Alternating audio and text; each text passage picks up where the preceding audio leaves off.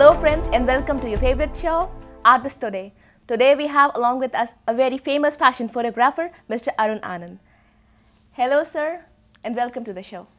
Hello and thanks for having me here. Thank you sir. He was sharing me some of the best photographs taken by him. Let me share them with you.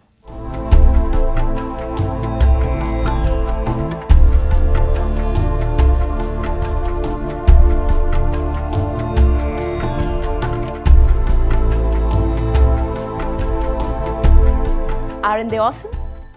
So sir, let's start with cliche type of questions. Welcome. Okay. How you entered in this field? How I came to this field? Let me go back to it. And I saw some good fashion magazines. I saw some good pictures which were taken by my friends, and I used to process the rolls. And I said, "This is where I want to be." And the girls looked so beautiful in it. That attracted me. I said, "Okay, I'll also do the same." And he was always flashy. I said, "Okay, I can also be flashy." I like doing that. And then he was popular. I said, "I want to be that popular." And then I got into it. And when I got into it, it wasn't an easy start, but I had all the confidence in me. I made a break and got in. One of my first pictures that I had an assignment was for DCM annual report. And I had taken one man to Lodi Gardens to take his pictures in the shootings. DCMs used to make some shootings also. I clicked his pictures, they clicked with the agency and they put it into the annual report and I was on. When do you feel that this person or object should be photographed by you? I never say that. I always say anybody should click it good and make it glamorized. It should be always beautified, and I find everything so beautiful. It doesn't matter. It's the best angle with the best lighting. Everything turns out fine. It's not so difficult, but you get used to doing the good lighting and finding good angles and bringing out the person. So I am not choosy that it should be photographed by me. I don't think so. I'm so great. I'm also still a beginner. I still find myself that I have to learning, and I learn every day, and I learn from the people only. I come with an open mind and start clicking. But then I take off after I think I found some kind of mood in the person, or he's interacting with me nicely. I've gained his confidence. I developed a rapport. Then I start taking pictures and they come out good generally. From your photographs, I find you have photographs of beautiful girls. Any specific reason behind that? I love them so much. They're so beautiful. And we can do so much on them, glamorize them. This makeup helps, and makeup also makes the girls so beautiful. I think overall effect of this makeup and the girls put together is really too beautiful. I love to do that. And you can experiment on them. Look at the boys, you can't put in all that makeup and glamorize them. And they feel so happy. And it's the happiness that you see in them that makes them so beautiful. So I love to do that and get the happiness all around me. And once you do that, you have all the happy people around me. They keep coming back and back to me. We want to do more, we want to do more. And then you look at the fashion, then the kind of clothes they wear, then the kind of new styles they keep on getting. It's so beautiful. I love the company. What advice would you give to the young budding photographers? Keep clicking and never lose the passion. Go deep into it and try to go very close. People ignore small things, blow them out of proportion and see the beauty coming out, and then have a lighting sense, have little thoughts about it, what you want to really give a theme to the picture, and then go about it. Pick up the subjects, pick up some assignments, personal assignments, go and do a little research. Go to the places, look around, and you'll find thousands of things. Once you have a camera in your hand, you should not stop. Keep clicking, and one day you'll see, okay, I have made it. And that's the greatest feeling a person can have. Now, if you pick up a camera, go around, say towards the mountains or the rivers, you find stones there. Just click the stones only. There's so many shapes, so many kinds of textures on them.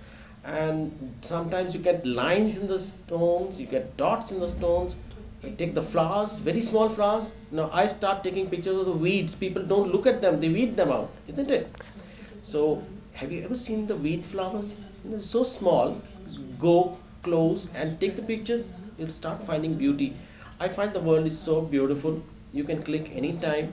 So don't have excuse that I don't find the objects to click, because you're going to have the eyesight, that the vision, and then your mind totally glued to the subject, and you'll find everything is so beautiful. I see only beauty around me. I see whether it's a man-made or it's a natural, or even in the garbage, I find beauty. And mind you, I just pick up things from the garbage sometimes and use them in my studio. They look so beautiful, and when I tell them I found them there, he says, you looked into the garbage. I said, why not? Even the garbage can give you beauty. So I always keep my eyes open, and I try to pick up things from anywhere. I never felt short of the subjects to shoot. I just go around, pick a camera, take the pictures, and then make the pictures, and people find out how they look, and then they appreciate. Our photographer life is like a nomad. Do you agree? It, it is, in case you are outside the studio, it is. And the two things, you can be either in the studio or outside. But if you go outside, then you have to be very adventurous also, because sometimes for taking pictures, you have to trek miles and miles, and then you find a certain subject, and then you think the light is not good today. So you camp there, wait for the light to fall the next day or the next day. Sometimes you find, okay, the light was good, I wish there were some clouds here. So you again wait, the patience pays. That's it, and you make pictures. So going from one place to other places, you may take only one picture in 3 days, but that's worth it. That's worth it, worthwhile waiting for. And then you go to the next place, you're roaming around, so you become a nomad. According to you, what does photography mean? Or with the other people who see them, I would always like to show whatever I like, but I must get the feedback also of the people. Is this what they want? Sometimes they may not like it, but I do it for my satisfaction, because that's me. That's me. Sometimes they might find, oh, he's hung on to one kind of a theme, and he's just carrying on and on and on. But later on, when you accumulate all those pictures of the one kind, then people say, okay, he's done a research and he's become an expert in it. So I'm really not bothered. I do it for my satisfaction. If I have to sell the pictures in the exhibition, or for, say, nowadays you have photography art or art pictures in the photography, they give you a lot of money, but then you think, okay, let me click for others. So you click for others for money, but you take also your pictures for your satisfaction. Thank you so much, sir, for being with us. It was a pleasure having you in this show. Love being here. Thank you, sir. Friends, hope you enjoyed the show. We will be back next week, same time, same day. Till then, this is your host, Seher Kazi. See you. Bye-bye.